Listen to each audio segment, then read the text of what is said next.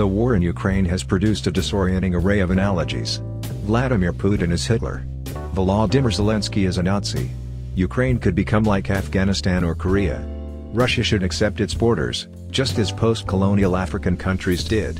The invasion is no different to what the West did in Iraq.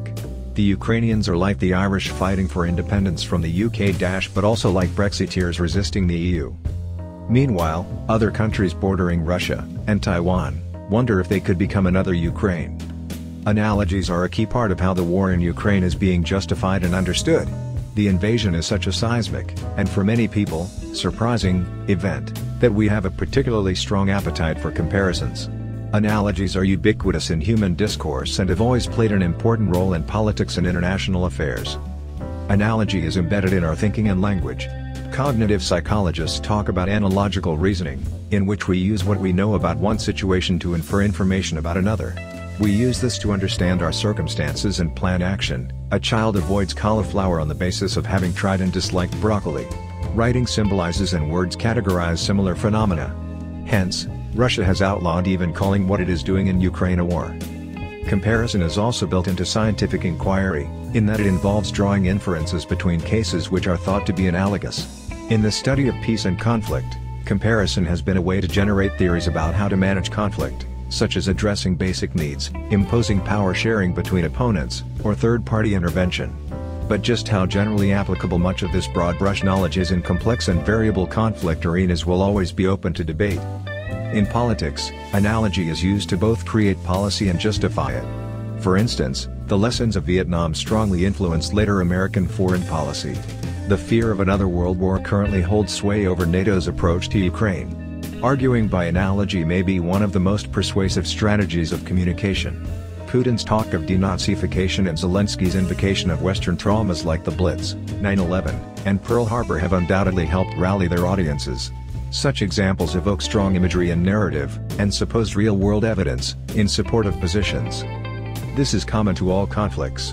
Partisans promote their preferred comparisons, especially for international consumption. One of the most well-known warring analogies comes from one of the most intractable conflicts, Israel-Palestine.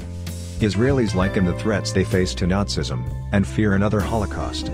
Palestinians, however, regard the Israeli occupation and settlement of Palestine as apartheid and ethnic cleansing. Analogies have also been useful in ending conflicts.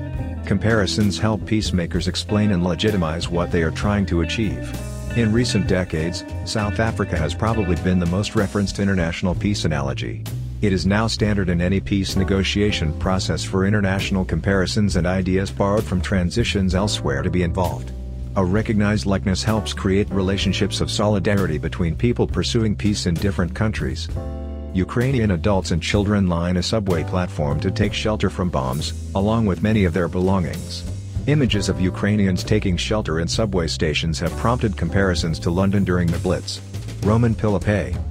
A remarkable example of analogy in peacemaking comes from Northern Ireland. For decades, the Irish nationalist leader John Hume lobbied in Dublin, London, Washington and Brussels for a peaceful solution to the Northern Ireland conflict. In speech after speech, he repeated the example of Franco-German reconciliation in the context of European integration. If they can do it, Hume said, why can't we in Northern Ireland? This analogy was the rhetorical centerpiece of arguments which ultimately gained wide acceptance in the 1998 Good Friday Agreement. Does the historical accuracy of an analogy matter? Perhaps not, if an audience is disposed to accept it. But like all political communication, especially in war, analogies should be held up to scrutiny. They can reduce complex events to a simple morality tale. They may result from confirmation bias, people finding the lessons they want to in other situations, or outright manipulation. The comparisons mentioned at the outset of this article, for example, range from the insightful and constructive, to the absurd and dangerous. In any case, for good or ill, analogies are inescapable and will continue to frame what unfolds in Ukraine. Comparison is so fundamental to our cognition, writes sociologist Reza Azarian, that thinking without comparison is almost unthinkable.